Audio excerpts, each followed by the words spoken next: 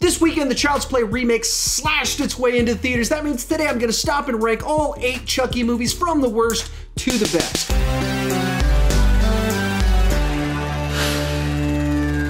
Hi, if you're new here, my name is Chandler, and I started this channel because I was driving everyone around me crazy talking about movies way too much. If you can relate, you're probably in the right place and consider clicking that subscribe button. With that in mind, go ahead and share your ranking of the Child's Play movies down below in the comment section. With a franchise this diverse, we're gonna have wildly different rankings, and that's the fun part, that we can talk about what we love and hate about these different movies. Just don't be a jerk about it. One final thing before we get started, people ask me constantly where I get my posters, where I get my Funkos, and what equipment I use to shoot my videos. There's a link down below with a list of most of it and where you can buy it yourself. With that said, let's get started. In last place is The Seed of Chucky. This is one of the most audacious and bonkers sequels ever made, and in this case, that is not a good thing. They decided to go with this meta, dark horror comedy, and it just does not work. Here's a list of some of the gags inside of this movie. Chucky's kid, Glenn, is ugly, and everyone tells him to his face as he starts crying. Hilarious! Glenn, or Glenda, which is actually referenced to an Ed Wood film, is androgynous in design and gender confused. Hilarious! Glenn is emotionally fragile, and when triggered, pees his pants. Hilarious! Even when he's a real boy. LOL! Jennifer Tilly, who plays Tiffany in these movies, plays herself in a Chucky movie in this movie. Okay, that one's a little funny. And wants to star in a Virgin Mary movie, so she's going to bang the director in order to get the role. I can't stop laughing. And those are just the running gags. More importantly, why am I spending so much time talking about the big jokes for a Chucky movie? But the humor isn't even the most distasteful thing about the movie. There's a plot line about impregnating Jennifer Tilly with a turkey baster. Now, I can appreciate that the writer wanted to try something a little bit different, but why on earth did the studio greenlight this? In 7th place is Child's Play 3. Here, the young Andy Barclay plotline seems just stretched a bit too far.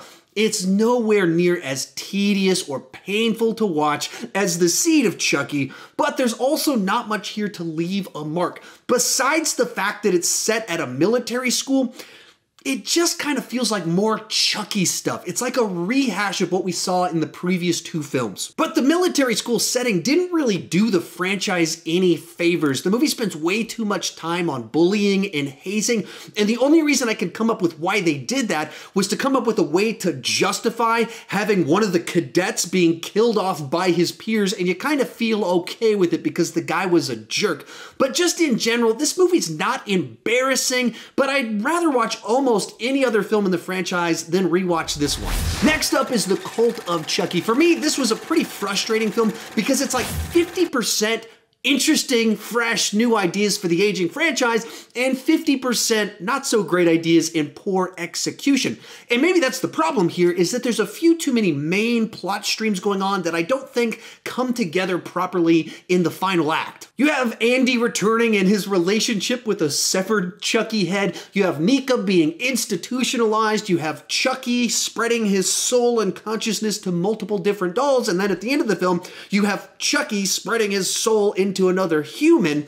And I actually enjoyed the first 2 acts of the film when it was about Nika being kind of tormented by Chucky at the mental institution where people just thought she was crazy because, well, she's in a mental institution, as well as Andy hanging out with Chucky back at his apartment. But I just didn't enjoy where they took any of these plot lines in the 3rd act. If you're going to have Andy and Nika team up to battle multiple Chuckies in an insane asylum, this feels like the least satisfying way to do that. Kicking off our top 5 is The Curse of Chucky. This was a nice return to form after the torture session that was Seed of Chucky. A few great things about this one. Right off the bat, Nika is a nice protagonist, a different type of lead character to put inside of this franchise. And being that she's in a wheelchair, it makes her vulnerable to Chucky in interesting and unique ways, especially in the house, the setting that they're in, but also it gives her some advantages over Chucky that are used nicely, like when she gets stabbed in the leg, that it doesn't faze her one bit. I appreciated that this was a much more confined story, mostly just set at this one house. Also, they added some nice, interesting twists and turns into the lore, kind of giving things a little bit deeper of a backstory. And of all the films in this franchise, this is probably the most artistically directed of all of them. There's a nice little sense to the way it tries to capture different scenes, the way blood is used, the color schemes. There's this nice little tense dinner scene where people are eating and the little sounds around them, the way it kind of zooms in on faces is unsettling in a different sort of way. But outside of Nika, there's some pretty spotty acting here, and you can get away with bad acting if your movie's kind of fun and fast enough, but this one's trying to slow it down a little bit, be a little bit more artistic, in which case the bad acting sticks out, pops a little bit. There's some CGI here that clearly was not the most expensive CGI. It takes a little while to get to Chucky kind of really getting into action, and this movie just does not know when to end. You think it's about to end, but there's actually like 15 minutes left, and there's extra epilogues, plot twists, new characters introduced, and it just kind of keeps on going and going. The post-credit scene is fantastic, by the way, but the movie just kind of keeps introducing things. So in general, this is a nice, solid Chucky movie that I think was hurt by the budget, so they couldn't get some of the better actors or better CGI, and it could have used just a little bit of time tightening up the end of the film.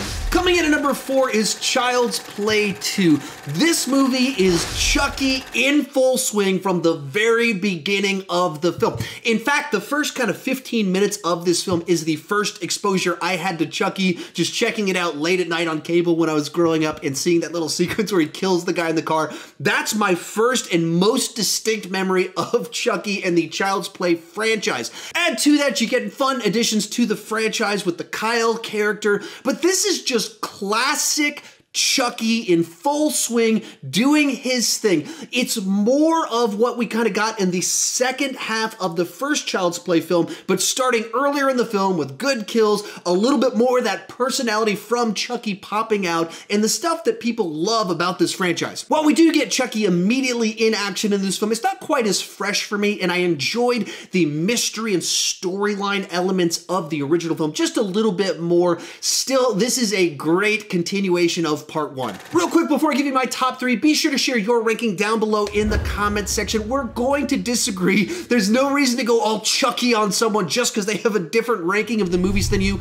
Let's have a fun conversation. Also, if you've enjoyed this video, check out this playlist up above for my ranking of other classic horror franchises, Friday the 13th, Horror, Conjuring, Purge. They're all in there. If you enjoyed this video, there's something in there that you'll love. Coming in third place is Child's Play 2019. I think this movie works best if you go into it watching it on its own terms as its own thing and not thinking of it as a Child's Play remake. Because if you're a Chucky purist, you probably hate this movie because it takes so much of what is key, what you loved about the Child's Play movies, and totally tosses it out and replaces it with something totally different. But for me, I could watch it on its own terms, and I enjoyed what this movie had to give us. By making Chucky an AI that actually does want to be friends with Andy, but is deeply broken on the inside, it's able to explore some very different things about friendship and then the robot's jealousy, and it takes things in a very different direction, has a very different sense of humor. Likewise, because he's essentially Siri with a robot body, this opens up a whole bunch of different story possibilities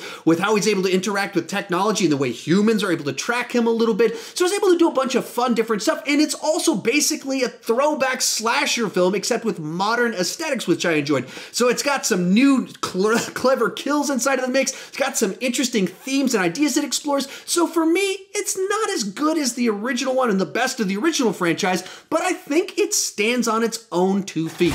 Our runner-up is the original Child's Play, a clever and fun spin on the classic horror trope of a possessed doll, only this time the possessed doll has a big dynamic personality. The story works because it's a fairly straightforward whodunit where people are suspicious of this little boy and thinking, is he doing horrible things? And it works really nicely. As a 30-year-old horror film, it has some really nice 80s slasher aesthetics. Director Tom Holland, not that one, he wasn't born yet. The other Tom Holland tells a fairly straightforward story, but in doing so builds all the appropriate tension and creates this eerie atmosphere inside of the film. And most importantly, this is the origin of Charles Lee Ray turning into Chucky the killer doll. It's not the most complex, it's not going for the biggest laughs, it's not the most insane Chucky, but it just works and it's a classic. But coming in at number 1 is The Bride of Chucky. After 3 films about hunting down Andy that all kind of had a similar tone, they decided to make the bold choice of reimagining and recharging the franchise with a big dose of energy and 90s aesthetics and adding in a love interest for our title character. It still has the clever kills and the gore, but it adds in a new tone, extra laughs.